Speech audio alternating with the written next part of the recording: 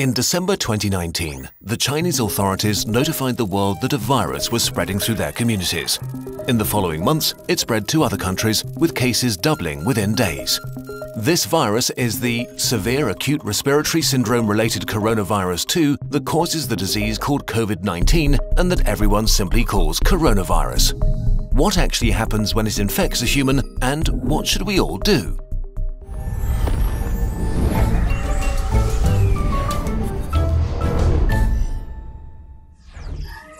A virus is really just a hull around genetic material and a few proteins, arguably not even a living thing.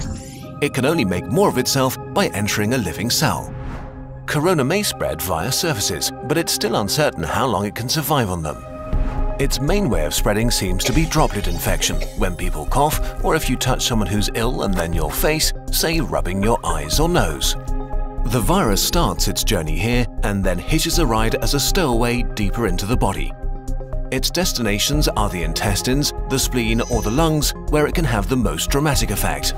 Even just a few coronaviruses can cause quite a dramatic situation. The lungs are lined with billions of epithelial cells. These are the border cells of your body, lining your organs and mucosa, waiting to be infected. Corona connects to a specific receptor on its victim's membranes to inject its genetic material. The cell, ignorant of what's happening, executes the new instructions, which are pretty simple: copy and reassemble. It fills up with more and more copies of the original virus until it reaches a critical point and receives one final order: self-destruct. The cell sort of melts away, releasing new corona particles, ready to attack more cells. The number of infected cells grows exponentially. After about 10 days, millions of body cells are infected and billions of viruses swarm the lungs. The virus has not caused too much damage yet, but corona is now going to release a real beast on you, your own immune system. The immune system, while there to protect you, can actually be pretty dangerous to yourself and needs tight regulation. And as immune cells pour into the lungs to fight the virus, corona infects some of them and creates confusion. Cells have neither ears nor eyes. They communicate mostly via tiny information proteins called cytokines. Nearly every important immune reaction is controlled by them.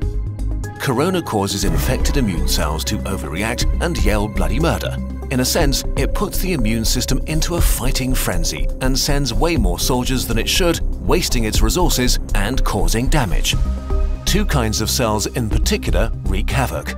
First, neutrophils, which are great at killing stuff, including ourselves. As they arrive in their thousands, they start pumping out enzymes that destroy as many friends as enemies. The other important type of cells that go into a frenzy are killer T cells, which usually order infected cells to commit controlled suicide. Confused as they are, they start ordering healthy cells to kill themselves too. The more and more immune cells arrive, the more damage they do, and the more healthy lung tissue they kill. This might get so bad that it can cause permanent, irreversible damage that leads to lifelong disabilities. In most cases, the immune system slowly regains control. It kills the infected cells, intercepts the viruses trying to infect new ones, and cleans up the battlefield. Recovery begins. The majority of people infected by corona will get through it with relatively mild symptoms. But many cases become severe or even critical. We don't know the percentage because not all cases have been identified, but it's safe to say that there is a lot more than with the flu. In more severe cases, millions of epithelial cells have died, and with them, the lung's protective lining is gone. That means that the alveoli, tiny air sacs via which breathing occurs, can be infected by bacteria that aren't usually a big problem. Patients get pneumonia, respiration becomes hard or even fails, and patients need ventilators to survive. The immune system has fought at full capacity for weeks and made millions of antiviral weapons. And as thousands of bacteria rapidly multiply, it is overwhelmed. They enter the blood and overrun the body. If this happens, death is very likely. The coronavirus is often compared to the flu, but actually, it's much more dangerous. While the exact death rate is hard to pin down during an ongoing pandemic, we know for sure that it's much more contagious and spreads faster than the flu.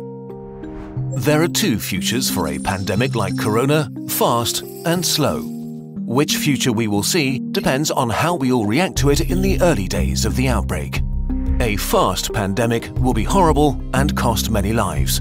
A slow pandemic will not be remembered by the history books. The worst-case scenario for a fast pandemic begins with a very rapid rate of infection because there are no countermeasures in place to slow it down. Why is this so bad? In a fast pandemic, many people get sick at the same time. If the numbers get too large, healthcare systems become unable to handle it.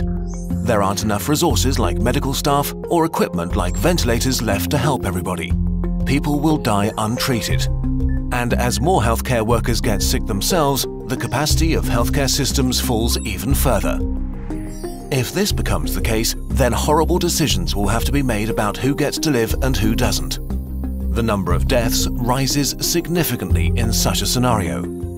To avoid this, the world, that means all of us, needs to do what it can to turn this into a slow pandemic.